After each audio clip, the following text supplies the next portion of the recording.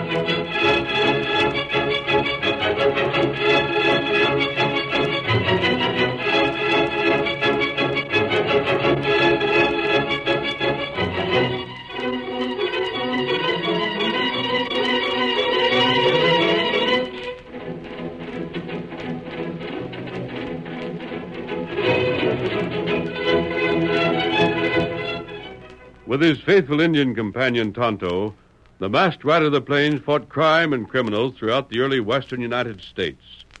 No one could match his courage, strength, or daring, and the stories of his deeds have come down to us through the generations. Return with us now to those thrilling days of yesteryear and relive one of his most thrilling adventures.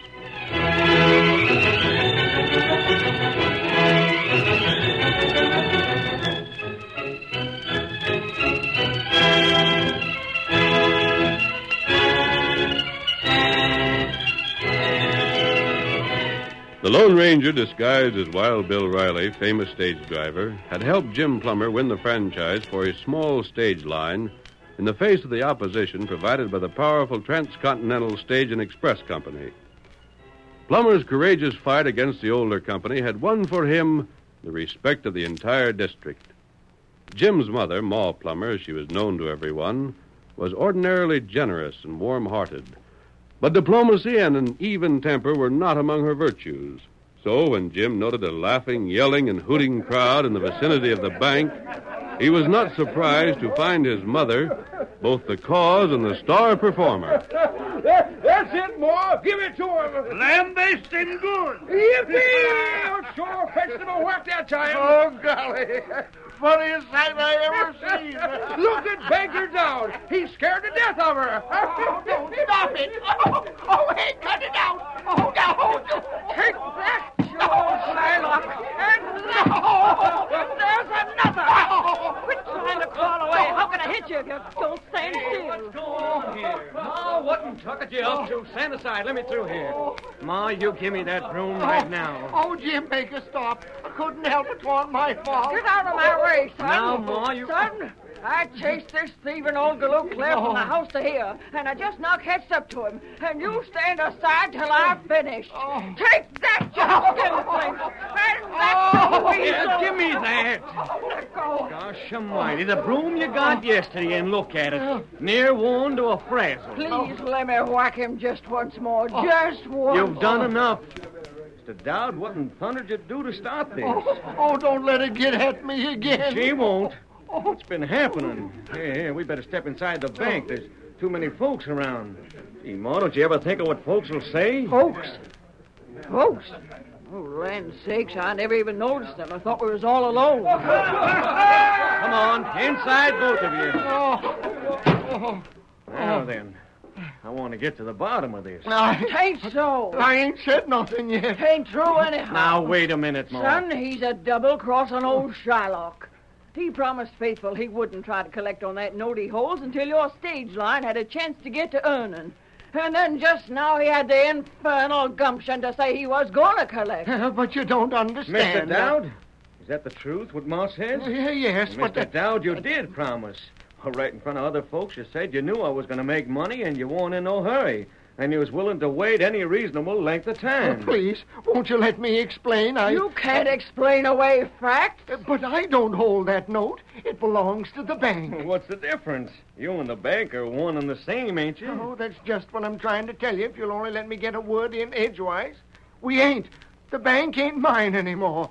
What's that? You're sold out. I just work here now. Well, who'd you sell to then? Let me talk to him.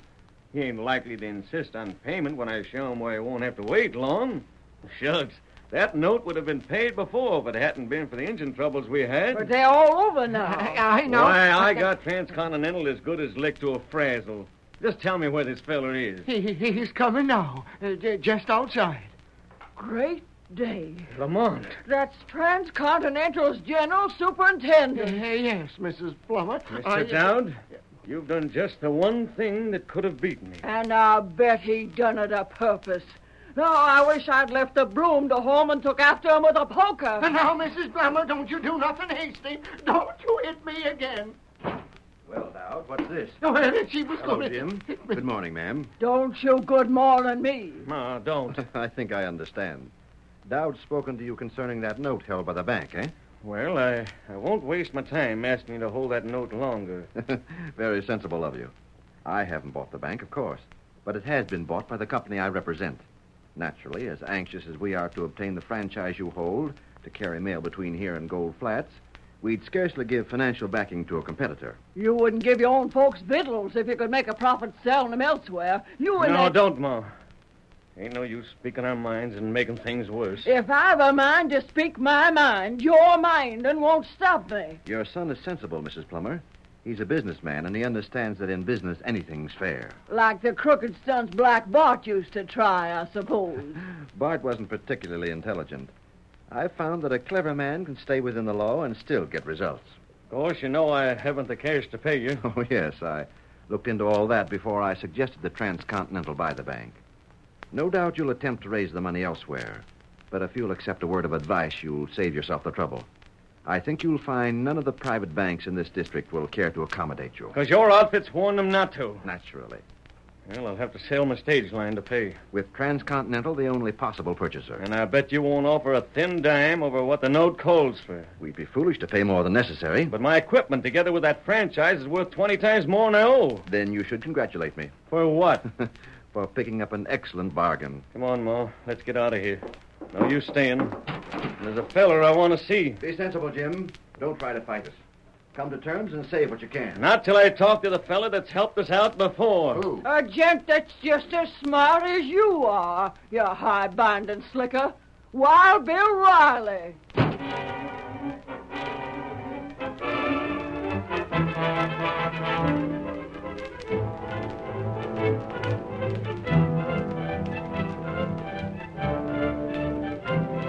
Jim Plummer, looking for Wild Bill Riley, found him in the cafe. As he explained his predicament, he never suspected that the man he appealed to was the famous Lone Ranger.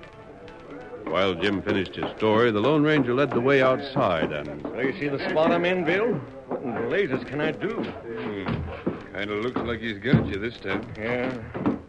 Yeah, I reckon I was foolish thinking you could see some way out. Well, you already done so much for me, Bill. I guess I get the feeling you could fix most anything. So he's just the same as told you won't be able to borrow cash from anybody, eh? Who'd have the nerve to loan me $5,000 when Transcontinental tells him not to? Nobody I've heard of. Transcontinental's got plenty of cash. Yeah, that's the trouble. They got it to burn. Well, that's not what I mean. Huh? What I mean is that they got so much cash, it might be a good idea for you to get what you need from them. I don't savvy. Use their cash to pay them what you owe. You out of your head? Well, it's just a notion I had. Oh, wait, Bill. You wasn't thinking of stealing it from him, was you? Bill, I wouldn't have it. Nope, the idea I had was different. You've been a real friend to me, Bill. It ain't just that I couldn't use stolen cash. It's... Well, you're too good a friend for me to let you do anything that'd get you on the wrong side of the law. Suppose you go back inside, Jim. But And let me worry about this. Where are you going? Not far and not for long. You hear me? Quit worrying and join your friends in there and put this out of your head. I've got a notion all this is going to turn out all right. Well, I don't leave till I see you do like you say. Sure, Bill, but remember, you take care of yourself. Sure thing. All right, Scout. Get up. Get up. So long, Bill.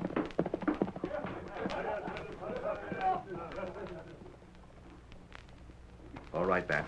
Come on. That the fellow, Mr. Lamont? Right. You said you heard Black Bart mention once he suspicioned him to be the Lone Ranger. What of it? If Bart was right, that's one hombre I don't aim to tango with. Bart was probably wrong. But I don't And want... I think you'll do as I tell you, Bat. But listen, Mr. Lamont, Or that... would you like the law to know there's a reward on your head? You've held up transcontinental stages, Bat. As long as you take orders, I won't turn you in, but no longer. You win. Get after him. I'm not asking you to do anything against the law. All I want is a report on his movements. Right. You can still see him. Now on your way. Get along there, boy. Get along.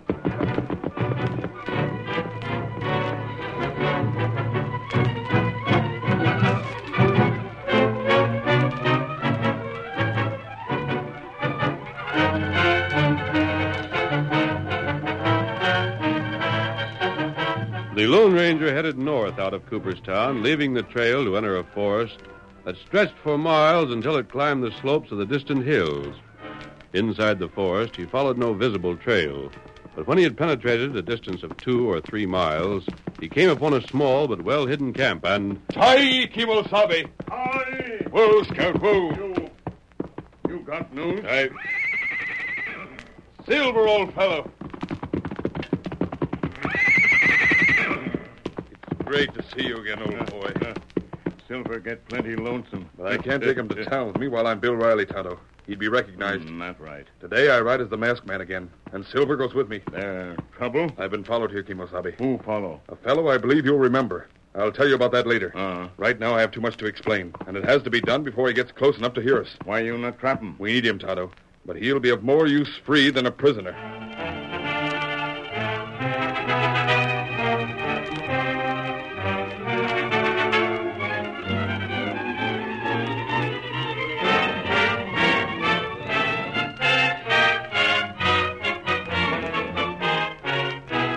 Three hours later, Bat, whipping and spurring his mount, raced down the main street of Cooperstown, never slowing his pace until he reached the offices of the Transcontinental Stage and Express Company. Whoa! Whoa, blast you! Whoa! Mr. Lamont, Wait. but I gotta see you. One moment. Very well. Go ahead. I wanted to be sure no one was around. I followed that fella. Yes? Followed him right into them woods north of here. He met a redskin. Go on. And he's gonna hold up the bank. What's that? It's a fact. I heard him say it. But why? To get that note you're holding over Jim Plummer. He figures if you ain't got that note, you can't make Plummer pay. When will the holdup be? As soon as he can get back to town. Bat, we've got him. Come on. Yeah. There's the sheriff. Sheriff!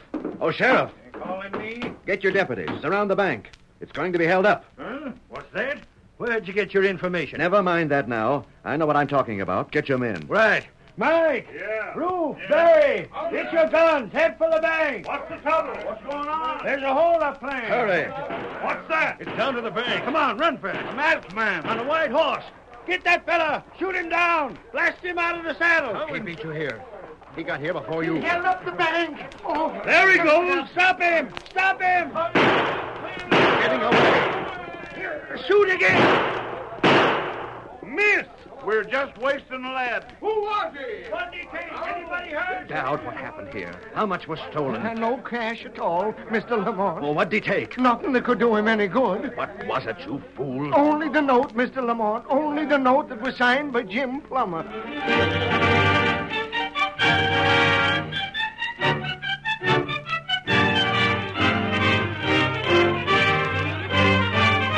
The curtain falls on the first act of our Lone Ranger story. Before the next exciting scenes, please permit us to pause for just a few moments.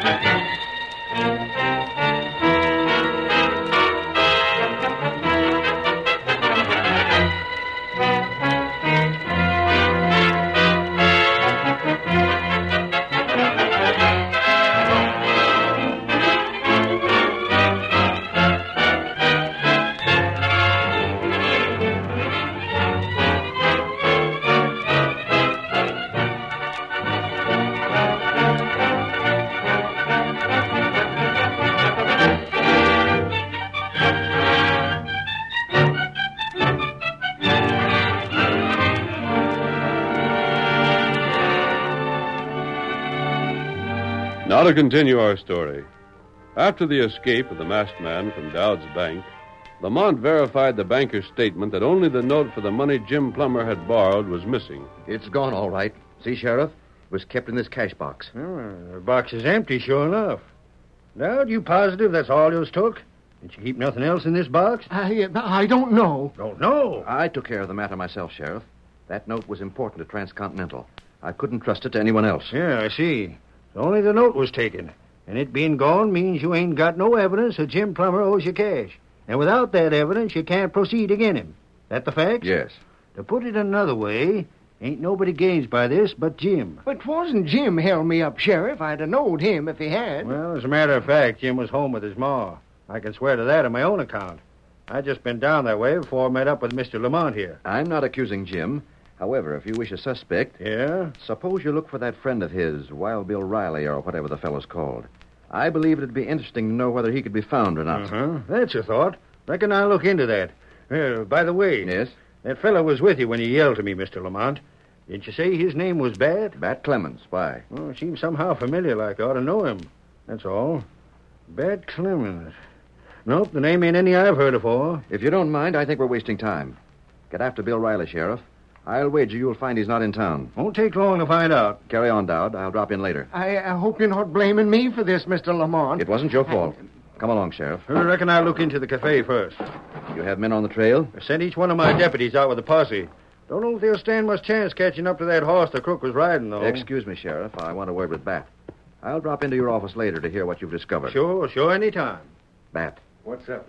Why ain't you told the sheriff about that hombre's camp and where to look for him? You ain't said nothing about who you figure he is. I can't. Huh? Bat, I put those reward notices with a note. They were taken, too. Them notices that was put out for me? Exactly. Oh, golly. If I told the sheriff where to look and he caught that masked fella, he'd not only find Plummer's note, but those notices as well. You'd go to jail, Bat, and they'd ask me why I was protecting a man wanted by the company I work for. Something that wouldn't be easy to explain. Well, I'll be doggone. You know who stole that note, you know where to look for him, and yet you don't dare tell the law about it. Just so. I couldn't even suggest that Wild Bill and the Lone Ranger were the same. I understand how people reason. If the news got out that the Lone Ranger was on Plummer's side, it would only be natural that the people around here would start to suspect me. That's so. Which is the kind of talk neither Transcontinental nor I can afford. Mr. Lamont, he's got you. Ain't a blame thing you can do. Correct. I can do nothing, but you can. Huh? Me? Could you find that camp again? In daylight I could, but I ain't. Could you reach it before dark? Sure, but I ain't gonna. Afraid to tangle with the Lone Ranger? I am, and I ain't a bit ashamed to admit it. Listen to me. When he held up the bank, we cut him off, and he had to leave by the South Trail. He can't come back through town to reach his camp.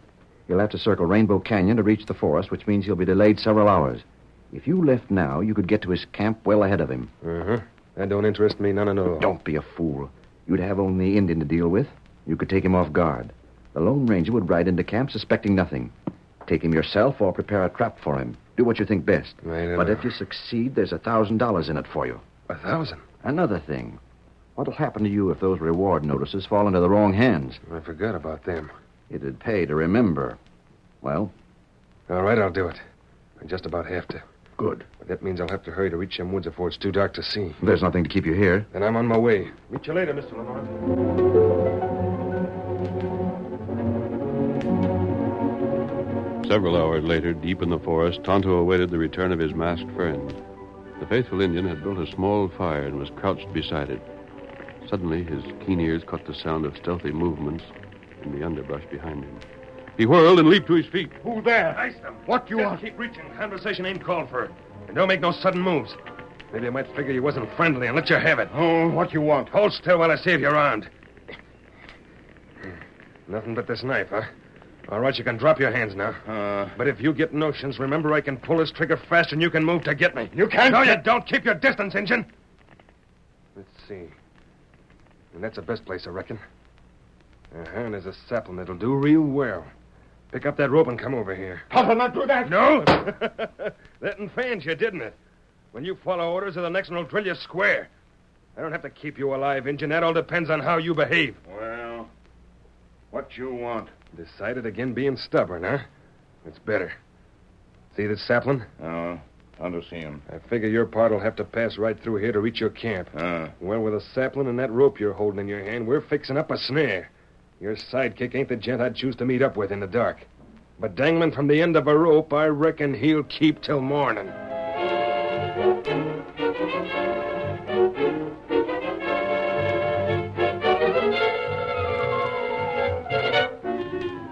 Bat watched, grinning, while Tonto obeyed his directions and constructed the snare. Dusk swiftly deepened to night as Tonto worked. The trap completed, he was forced to saddle Scout. He put out the glowing embers of the campfire with earth. Then Bat's gun covered him while he mounted. His captor followed suit, and... Now, Injun, listen close. I wouldn't want you to misunderstand and maybe get hurt by it, savvy? You're leading the way out of here. It's powerful dark, but still there's light enough from the moon to aim by if you make a break for it. And don't think 'cause you're leading the way that you can lose me in these woods. We're leaving the grub you got here behind. So either you find the way out first, or go hungry till you do. Me, savvy. Then stay just ahead of me. Get going. Get him up, Scout. Come on, fella.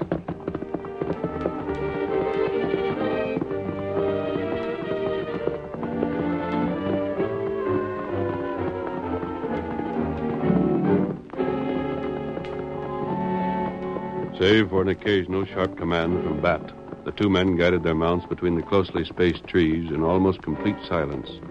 Only the moon, its light filtering through leafy branches, provided illumination. Bat grew slowly uneasy as time passed and they failed to reach open country. Blast you, Injun, you're up to something. It's not far now. That's what you said half an hour ago. You wait. You see. Look here. Hey, what are you leaning over for? What's up?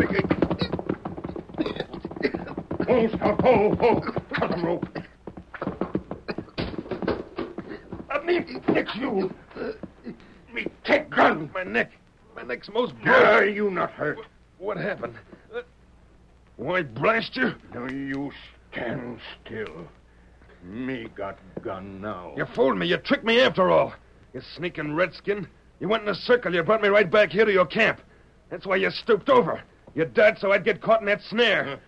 I was caught in my own trap.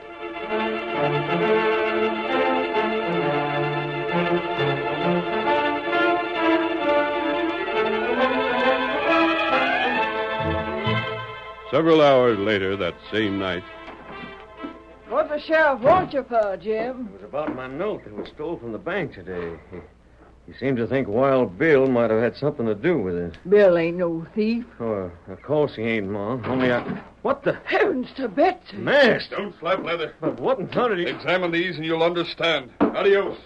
Ma, who in thunder could that have been? Hi-yo, Silver! You hear that? Silver?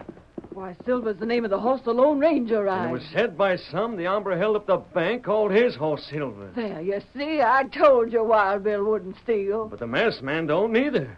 I wonder what he wanted. Well, if you had sense, you'd look at them papers he left there and see. Oh, yeah. I was so excited. And still are. What do they say? Reward notices. Huh? And a map with writing on it. Well, I'll be switched. Hey, you ain't told me what... Now, I left them there. Read them for yourself. I ain't the time to explain. I got a ride.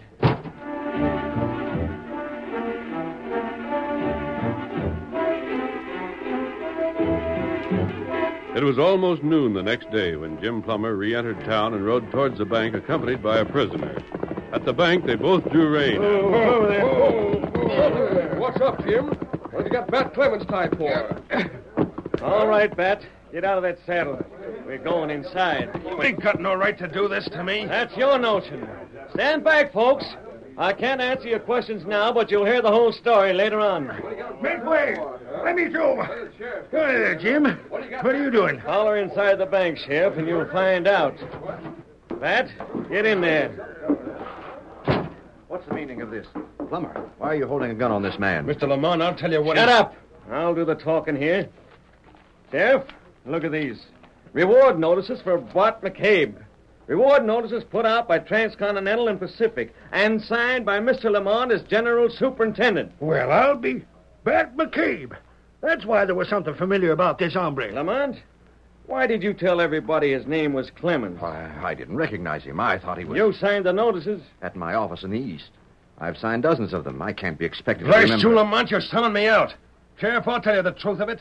Lamont brought me here to do as he ordered by threatening to turn me over to the law if I didn't. That's ridiculous. Sheriff, you certainly don't credit a statement like that. These are notices issued at different times. The reward was hiked up each time, too. And this in here says that your company will pay $6,000 for Bat's capture. That right? Of course. Hey, now that... Bat, you keep still. Lamont, you say you didn't bring Bat here, that you didn't know for sure who he was. And that's the truth. Well, maybe it is. It'd be a bit more convincing, though, if you was willing to pay these rewards. To me. I brought him in. Well, I owe you $5,000 and you owe me $6,000. Tear up that note and I'll call it square. I haven't the note. You know that. It was stolen. I'm willing to bet it wasn't. What's that? Wild Bill. I've heard talk it was a masked man held at the bank. Well, he wouldn't steal. How'd you get in here? Oh, I just come in quiet-like. Thought I'd see what was going on before announcing myself. That's him. That's the Lone Ranger. He's just disguised. You fool, keep still. Him, the Lone Ranger? Wild Bill, the masked man? It's a good one. Bat, you're running off at the mouth something fierce. I've heard about the Lone Ranger. Why, him and Bill don't even talk a lot. But I'm telling That'll you... be enough out of you, Bat. Mister, if that note wasn't stolen, where is it? Well, if it wasn't stole, it'll have to still be there, won't it? You looked in the cash box and didn't find it? Well, look around some other places.